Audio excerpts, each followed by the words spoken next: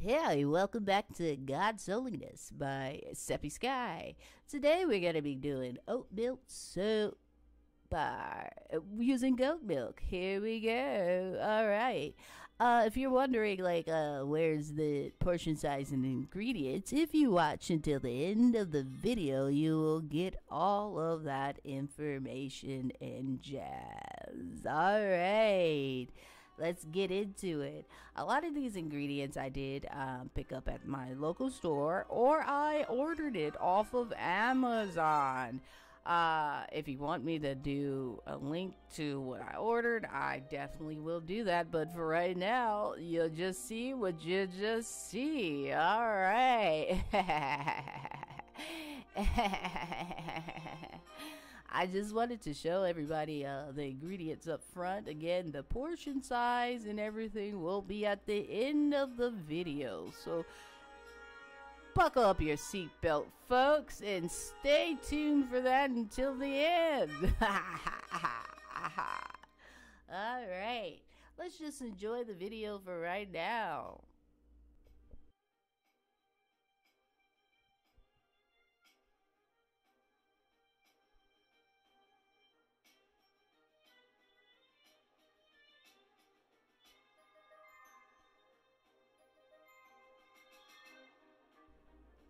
As you can see right here, folks, this is an aloe vera leaf. You can grow these on your own. I bought this in the store, but I would recommend trying to buy a plant. And I will be doing that in the near future, folks, and I will be showing the process of how it lives or dies. Look at that gooey ooey aloe vera. Ugh. Yeah, I just used regular oats that was lying around. You can use any oats that you want, steel cut oats or whatever, man. Just whatever you got lying around. And you can make this oatmeal soap bar. Oatmeal soap bar. We will be back, folks, for our regular scheduled informative training on oatmeal soap bar DIY. But right now, let's take a short break and watch this fat cat. Alright, fat cat. So inclined. Her focus is intact. Her viciousness is coming out as she rips apart the screen.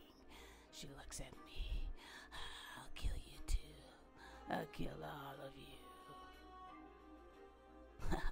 Well, now back to our regular informative video. I also use ground cinnamon, and if you don't know what this is, I bought this in Amsterdam, and that is black seed oil from Amsterdam. Yes, in my silicone trays. Now, I didn't show you after I took the glass container off of the stove and it melting the goat milk soap.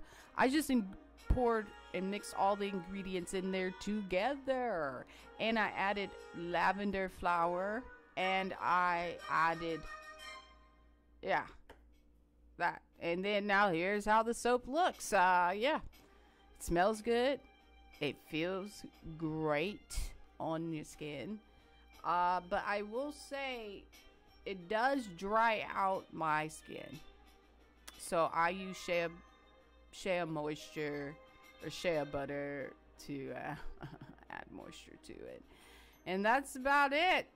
That's how you make it, and that's how it's done. All right, I will leave all the ingredients at the end. Thank you for watching.